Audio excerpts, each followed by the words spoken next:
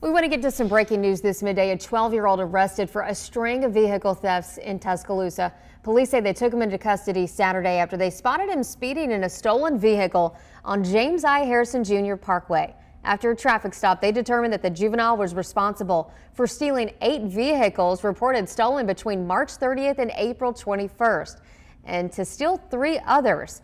He is also accused of taking cash, a Chucky doll, and a designer purse, plus using stolen credit cards for more than $1,000 in online purchases.